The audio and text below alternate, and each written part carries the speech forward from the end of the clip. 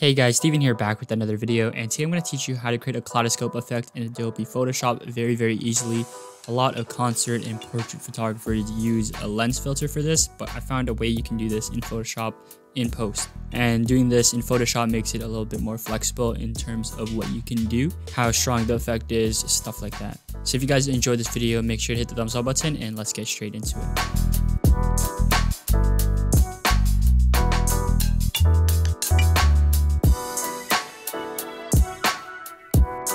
So the first thing we're going to do is duplicate our existing layer, whatever photo you have, so that you can make adjustments to the final result when it comes to how strong it comes off. So you can press Ctrl J while selecting the layer, or you can hold Alt and drag down, does the same thing. So we're going to be working with the top layer right here, and we're going to be using the clone stamp tool, which is just S on your keyboard. It's also right next to the brush tool. So we're going to select it. And essentially what we're going to do is select a portion of the photo that we want to duplicate multiple times. So in this case, we're going to choose his face, and I'm going to select his nose every single time. So every time we add a new face, we're going to go back and select the nose again. And to select a reference point of what you're going to copy, you want to hold Alt until the circle is gone, and then click on the part you want to copy. So we're going to hold Alt and click on his nose, and then now you can see his face appears right here. And you can make the brush bigger so that his face is bigger. But I'm not going to do that. I'm just going to keep it this size. So boom, we're going to go back to his nose, hold Alt and click on it. We're going to do this side. Make it bigger toward the bottom because there's more space in the bottom. So now we just got the top to work with now. So last one right around here. And now as you can see, we're basically done the effect. The only problem is you can see it is kind of going over the original one a little bit. So what you can do is lower the opacity of the top layer so that the bottom layer shows a bit more. Or you can use the eraser tool, make it like a soft hardness, and just erase part of where it's getting overlaid. So something like that.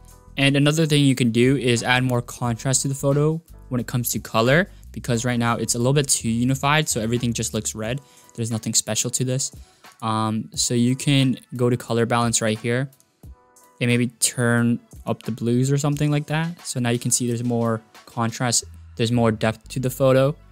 And another thing you can do is maybe crop the image so that the subject's in the middle, like the subject's not really in the middle right now. So I'm gonna do 4:5 for Instagram. Follow like the grid lines right here. And we're just going to increase the saturation a bit. And the last thing I'm going to do, which is optional, is I'm going to add like an RGB split effect to the overlay.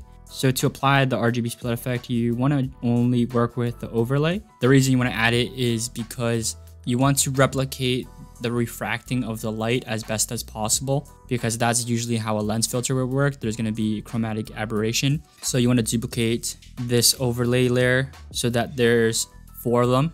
So I'm going to right click, press blending options. And right here, we're going to uncheck green and blue.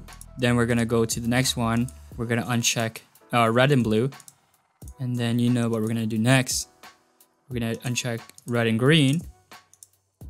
And essentially, we just want to use our arrow keys and we want to move them slightly. You can also hold shift and move the right arrow key or left arrow key or down arrow key. And I think it moves like 5 pixels to the right. So we're going to do the same thing with the next layer, but we're going to move left so you can see what that does. We're going to do it to the next one. Let's move down for this. See, now you can see the RGB split effect.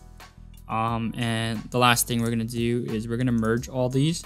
So we're going to select them by clicking on the first layer right here and holding shift and click on the last one. You can also just hold Control and click on all of them individually. And then we're going to press Control E to merge them.